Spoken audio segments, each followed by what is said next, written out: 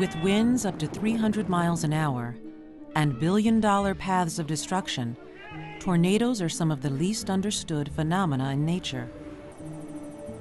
For years, meteorologists and scientists have been trying to decipher how and when tornadoes form.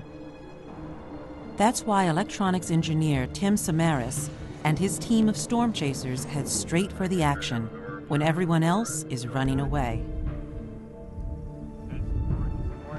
Samaras travels with all sorts of low and high-tech tracking devices, whatever it takes to get closer than anyone has ever been. Hold on.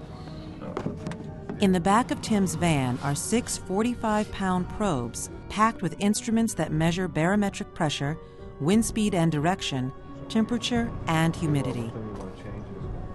Any measurements these probes get from the center of the tornado would become the basis of a better understanding of how they form and how they maintain their strength.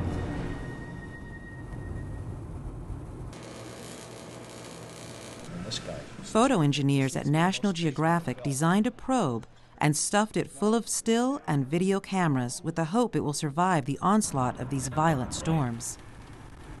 It was lightning! Wow! If they can somehow manage to set down their probes directly into the tornado's path, will the devices be able to record anything, or will they be smashed to smithereens?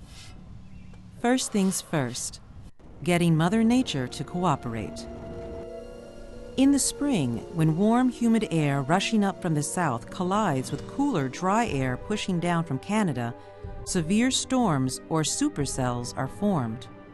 When these masses collide, conditions are ripe for tornado formation.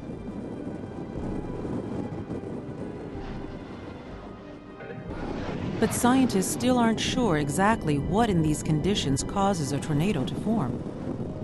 And when you take a look, it's obvious that although they generally form under the same conditions, they come in all shapes and sizes. More than 1,000 tornadoes touch down every year in the United States, the majority forming in a swath of the Central Plains known as Tornado Alley. The team first sets out on May 3rd toward a promising set of conditions in the Texas Panhandle.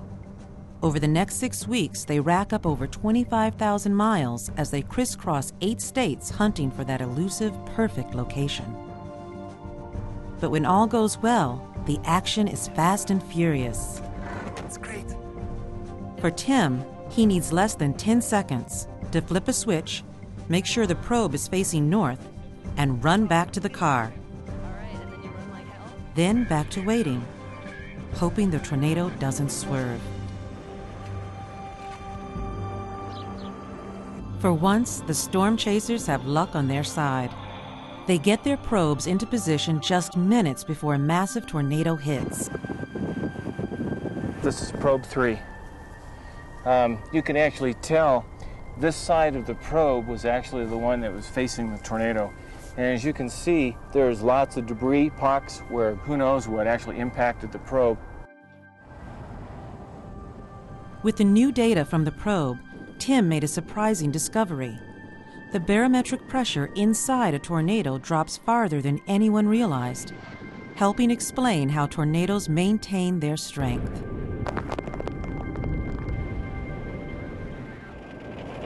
The probe recorded images from the edge of a twister, but none from inside the tornado.